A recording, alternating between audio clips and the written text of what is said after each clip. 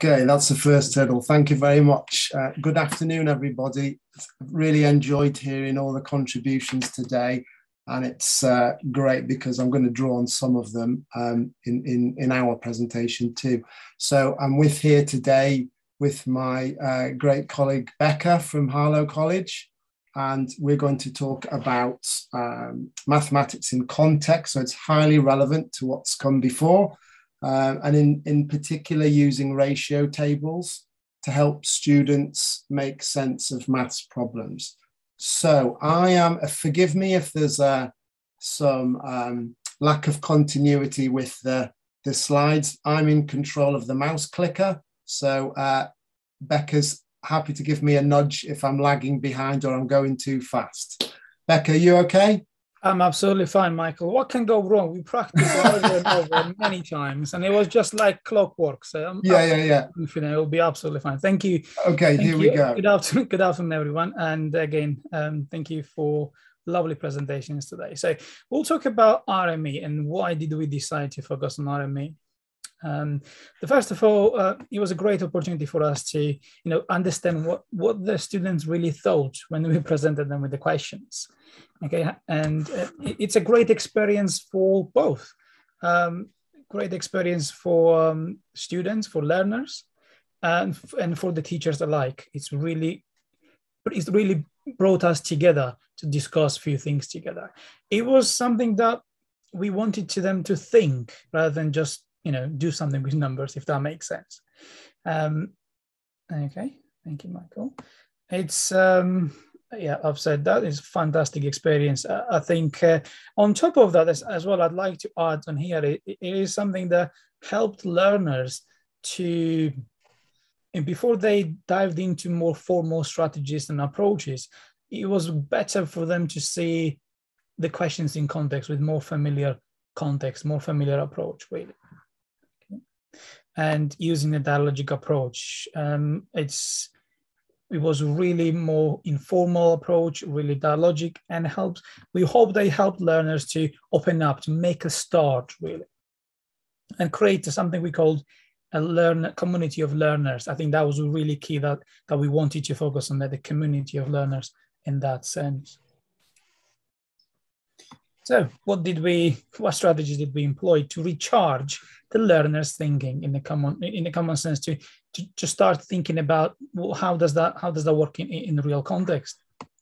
So we focused on the following strategies: drawing the ratio tables. Now I'd like to say a few things very briefly here, and then the next slide will kind of explain why we focused on the ratio tables most importantly. So we also talked about, well, say what do you see and what else do you know, and always closing the loop, going back to the context. That was absolutely key to going back to the context scenario for us. Thank you, Michael. So why the ratio tables? It was a fantastic tool for us when we looked at research done.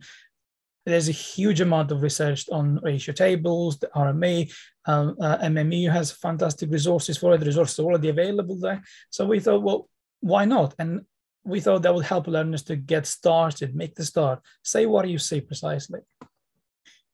It's kind of hones onto what they already know, because when we go into the classroom, we have learners, they're not coming as clean slates, they have the knowledge. So we tapped into the things that they already knew and build on that. It allows for great flexibility, and ask them a question, but what else do you know? And that kind of brings the confidence out from them. Oh, I also know this, and that gets a conversation going. And we were very confident that was widely applicable to range of topics across the GCSE. They could be multiplication and division, percentages, ratios, scale factors, and so on. So it was a really wide range of topics that we could use it for. Okay, right, so what did we do? How did we decide to go forward? Well, we given them pre-intervention questions, and to understand the proportional reasoning. The questions were designed in a way that it allowed it for a lot of questions. All of the questions, sorry, were set in a way that catered for the ratio tables. So we sorted that from the very beginning. We encourage the students to explain their thinking, and also if they were not able to answer the questions, well, why not? What made you stuck in there? What's stopping you from answering these questions? That kind of thing. We wanted to get the idea what they thought about those questions, and why couldn't they answer it, and also how confident they were. We then introduced the learners to ratio tables and how we could apply them in a familiar context, the context that we're familiar with, because that was absolutely key, that we should have used the context that we're familiar with. There could be sharing the fish and chips or the baguette or anything like that, something that they were familiar with. And we've used exactly identical post-intervention questions for them. And this is absolutely key. And I'd like to bring Michael here in for a second on this one. We concentrated on teacher as a researcher when we've done the interviews, and Michael's done a lot more on this than I have. So it is also fair to say that personally, I was a little skeptical about ratio tables when we started, because I haven't had a huge amount of exposure to using the ratio tables. So I think I'm one of the persons who kind of made a 180 U-turn on using ratio tables. And then being a teacher as a researcher and conducting an interview with the students has really opened my eyes and broadened my approach really to how I deliver the lessons from that time. So Michael, if I can bring you back in this one, please.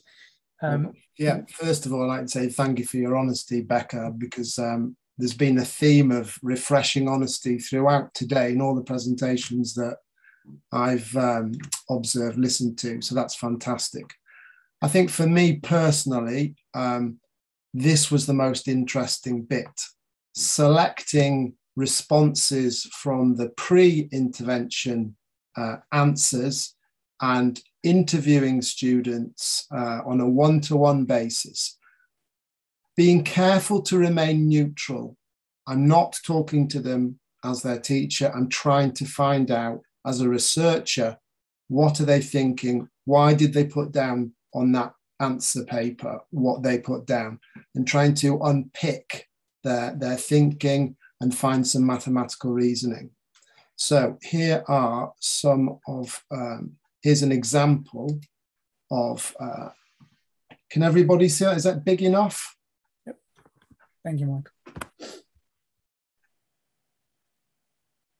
So alluding to what Becca said before, not sure if this answer is correct. I'm really happy that the student put that down. And when I spoke to this student, I've just got a little excerpt from the conversation. So to me, I think this must have been, you can imagine with me talking, it was like a 45-minute interview just on this question. And no matter how many different ways I tried to get this student to go back to the context, he didn't even feature in his thinking of whether this was a reasonable answer or not. And I found that fascinating. It was, for this student, it was all about being fixated on performing an algorithm, because that is what he'd been trained to do at school. And when I asked him, kept asking, how would you check that that's correct? He just says, well, I just do a multiplication. In other words, he was going to do a reverse calculation to try and get back to where he started from. And when this student said goodbye to me, because he had to go to another lesson, I couldn't keep him all day, he said, the bus stop method never lets me down, Michael, apart from today. So moving on, here's an example of a student's pre-intervention response.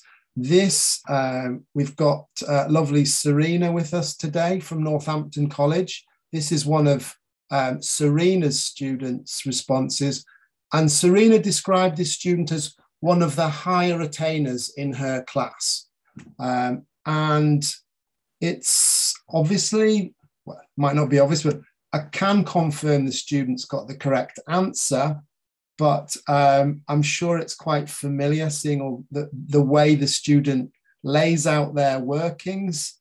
I'm always keen to ask the students to make it easy for the examiner to award marks.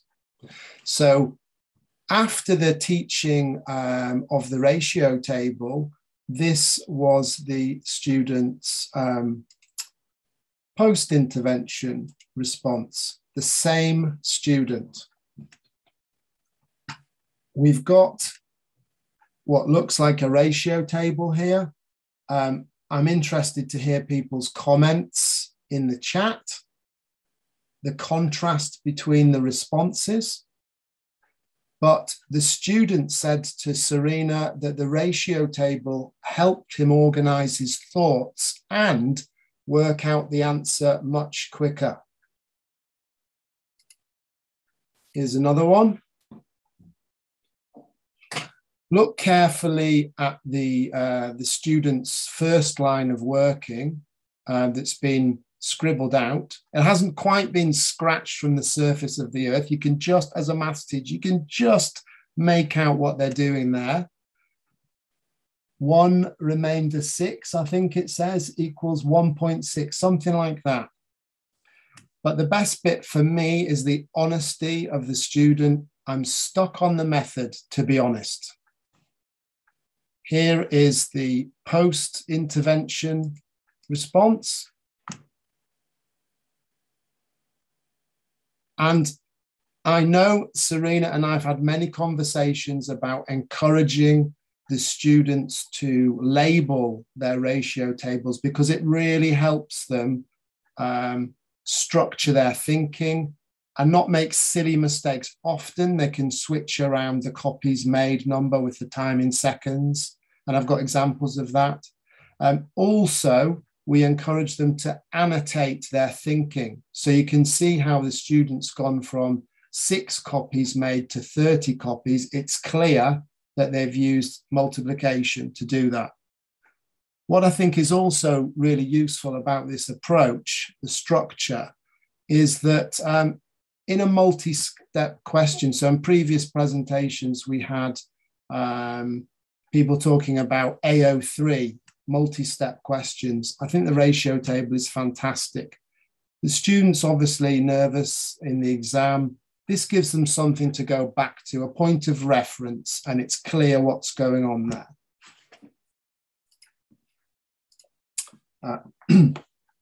This is the same student that has the bus stop method that never lets him down.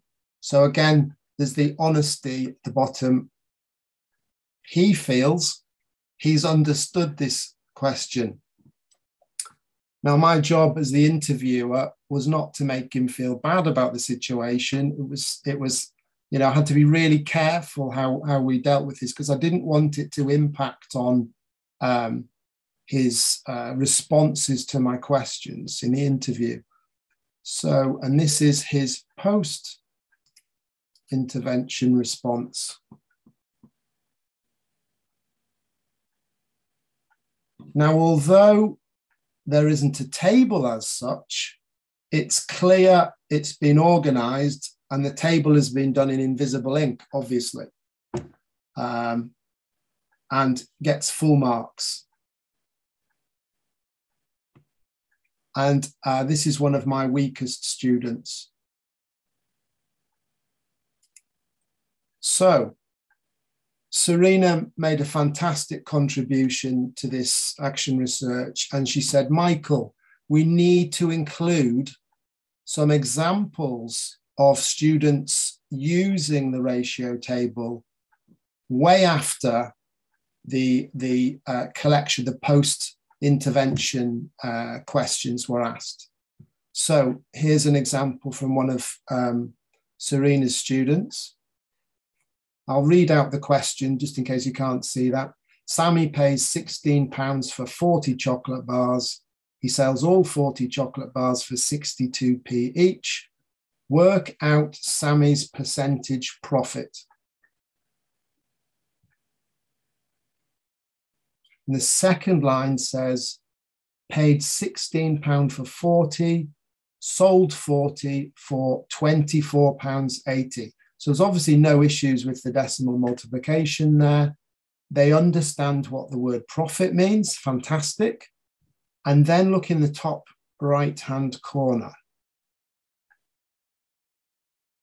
The student clearly understands that £16 is the starting point, the 100%, and they've used a halving strategy and then a divide by 10 strategy to get the 0.8 in order to build up to that target £24.80 and get their 55%. One more example. This one's particularly interesting to me. Again, one of Serena's students. Serena says that she was surprised by this student using the ratio table. She personally would have preferred to use a bar model for a sharing in a ratio question.